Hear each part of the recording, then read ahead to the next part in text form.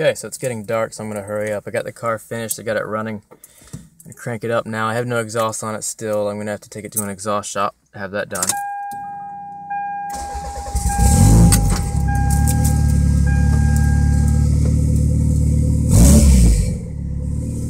So, got it running into the computer right now.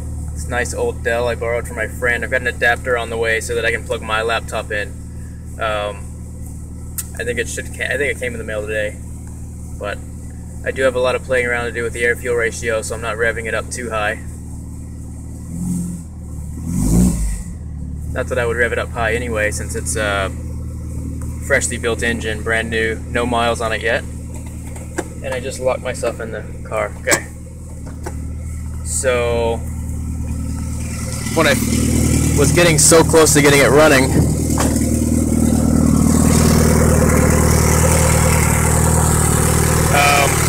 first I had a fuel leak, leaking from the connection for the fuel hose onto the rail, the main fuel line. Then I had a water leak. Then I noticed I didn't plug my where the oil pressure sensor goes, which is here. So that was leaking oil. Now I was joking around with my friend. Oh wait, I was leaking air too because my fuel rail wasn't bolted in all the way. So I was joking around with my friend that it's leaking everything but power steering fluid, and then what do you know? It leaks power steering fluid right now. I think I have a bad pump because it's pretty old. But basically, I got my little light inside there. That's very unfortunate. Here, ripped a hole in the thing. My socket caught it, just broke the thing off. That's my VSD with the light on it. The variable switching valve turns on the wastegate and the turbo. So when the light's on, I know my wastegate has pressure.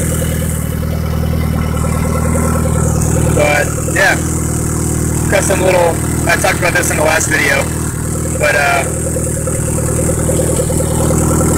yeah, individual Jetta coils, 1.8T turbo from a 2000 year model. This was like $3 on eBay. It's some cheap little filter that looks cool because it's blue. I didn't want to buy the little breather canister that they make for this engine. This is new also. Little throttle cable bracket.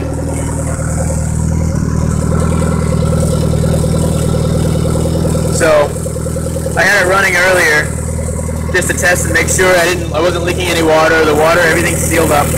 Doesn't leak water, doesn't leak gas, doesn't leak oil. Just power steering fluid. So I was making sure it wouldn't get hot just sitting here at idle, because I'm only running one fan. I had to take the other one out because my intake pipe, the air, oh yeah, so these are my air intake pipes. That wasn't in the last video. So this side I want to pull closer to the radiator because it touches the heat shield and the exhaust a little bit. I'm actually thinking about making a little enclosure for it, and then maybe running a pipe to here with a little tiny fan on it to suck cooler air out from this side over there to just immerse that little pipe in air. I don't know. Maybe that's too much work. Maybe I'll just leave it like this. But this is very exciting that it's actually running right now. It's doing what it's supposed to.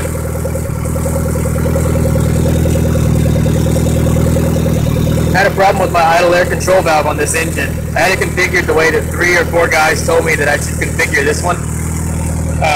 But I've got it disabled because it was actually clicking on and off too fast. It wouldn't fully engage. So,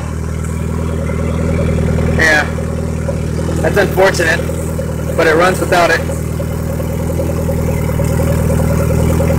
But yeah, it's so loud right now because, like I said, I don't have exhaust on it.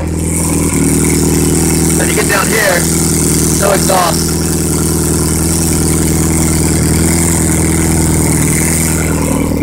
video's rolling.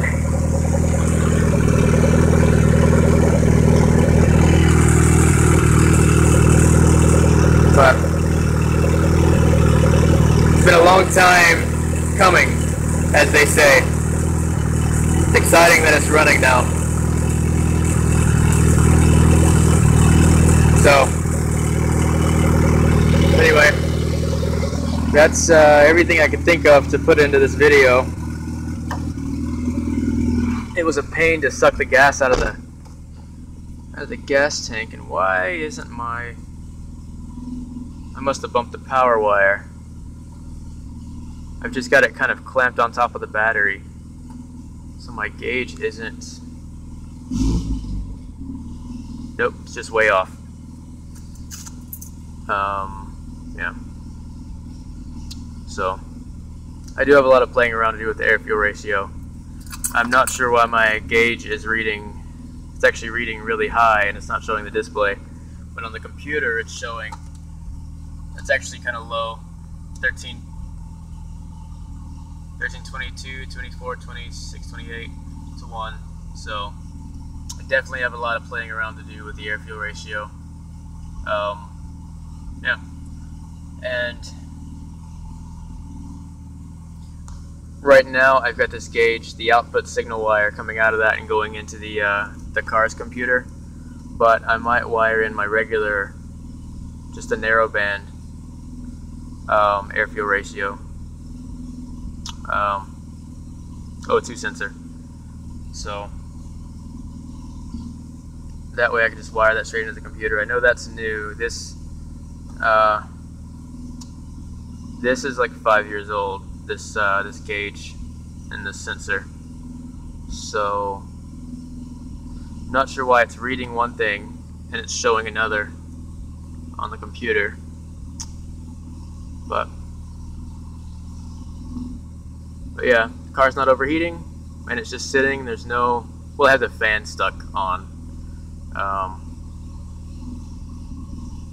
Yeah, I want to figure out how to get another fan because I took one fan off, as I pointed out. But this is exciting, and yeah, be driving it around in no time.